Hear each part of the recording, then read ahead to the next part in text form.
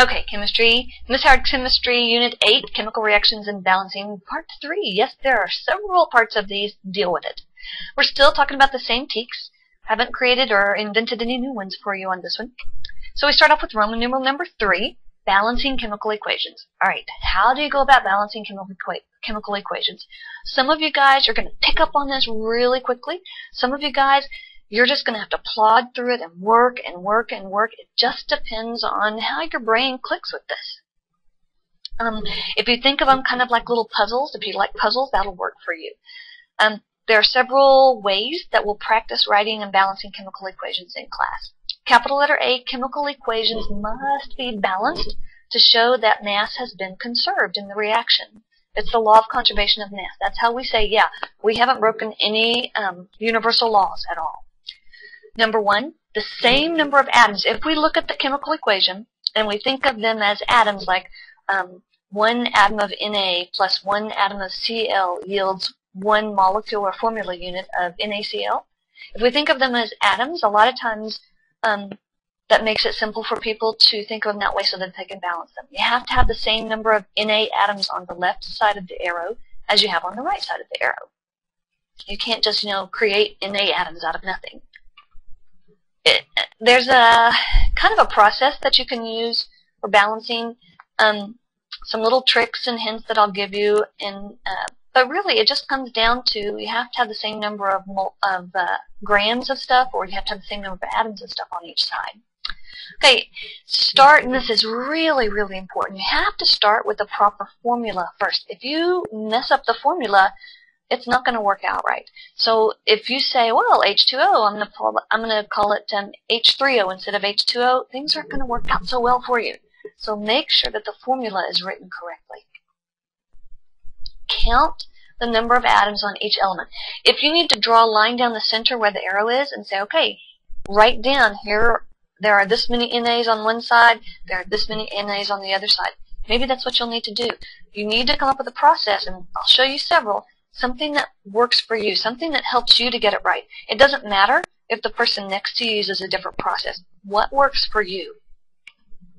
Balance the equation by adding whole numbers in front of the products and reactants. You balance the equation by adding the big coefficients in front of the formula. Don't ever balance your equation by writing down or changing the little subscripts. H2O is always H2O, that law of proportions, where there are always 2 H's for every 1 O in water. That's that proportion for water. If you mess up those coefficients, you no longer have water.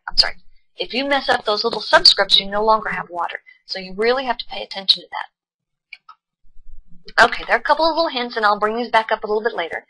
Work one element at a time, or if it makes life easier, in many cases it does. You remember how we talked about the polyatomic ions, how they tend to stay together as chunks or units?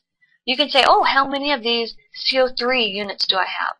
And if they stay together on the other side of the arrow, then you can say, oh, I've got 1 chunk of CO3 over here, I've got 1 chunk over here on the other side.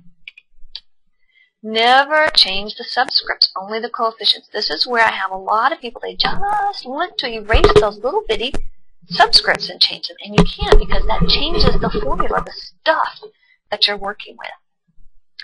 Save oxygen and hydrogen until last. Oxygen and hydrogen can just be real snots to try and balance on both sides. If you save those two until last, it just makes your life a little bit easier. Check your work when you're done. Check your work. Check your work. Check your work. Did I say check your work? I think I did.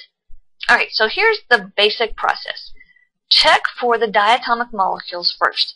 Diatomic molecules, remember, they're the ones that when they're in their pure form, they are always written as H2, O2, N2, and so on. If you vaguely remember, I told you to write this down. Help our class find its brain now. Those are the diatomic molecules. It's a mnemonic to help you remember. Help, that's H, hydrogen. Our, that's O, oxygen. Class, Cl, chlorine. Find, F, fluorine. Its, I, iodine. Brain, Br, bromine. And now, N, nitrogen. And if you look on the periodic table, they kind of make an upside down L. Group 17, and then right across the top of that first row that goes across there. Check for those diatomic molecules. A lot of times that can make your life easier when you realize, oh, hey, I shouldn't have just written that as H. I should have written it as H2.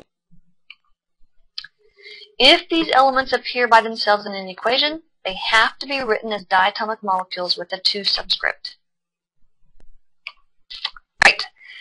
This is a really good little mnemonic, again, that will help you kind of choose an order to balance things in. So if you use this MiNO, M-I-N-O-H, metals first, so you guys all know the vast majority of the elements on the periodic table are metals. Ions, especially the polyatomic ions, that's what we're talking about here. So metals first, polyatomic ions second, non-metals third, and then again, save oxygen and hydrogen until last. Recount your atoms. Once you think you have it balanced, recount everything, because it's really easy to kind of forget, and, oh, you changed it over here, but you didn't go back and fix it on the other side. So always recount everything when you get finished. Balance equations by changing the coefficients, never by changing subscripts. Did I say that before? I'm pretty sure I said that before. Balance the equations by changing the coefficients, the big numbers in front, not by changing the subscripts. If you've gone through all this mess and you just can't get it to balance, go back, erase all your coefficients, go back and check each formula and see if the formula is written correctly, because maybe you started off with an incorrectly or improperly written formula, and that's just really throwing things off for you. Sometimes you might even need to say, okay, I'm going to erase all the coefficients that I've scribbled on there, and then just get up and walk away for 5 minutes and come back. Or if you have several of these to do, skip that one, say, okay, I'll just come back to the end, go do the other ones, and then come back to that one that was messing you up. All right, so you always have to check. If every coefficient, finally, the last thing, if all the coefficients that you wrote in there will reduce, you need to simplify or reduce these so that they're in the simplest whole number ratio. Okay? Notice you're going to have to do a lot of erasing. Don't balance the equations in ink. What you need to do is get you a supply of pencils. I believe they sell those at Walmart. Even with erasers. It's amazing what they can do these days. So get you some pencils, bring them to class with you, take them home with you, use them. Use the law of conservation of mass to write and balance equation.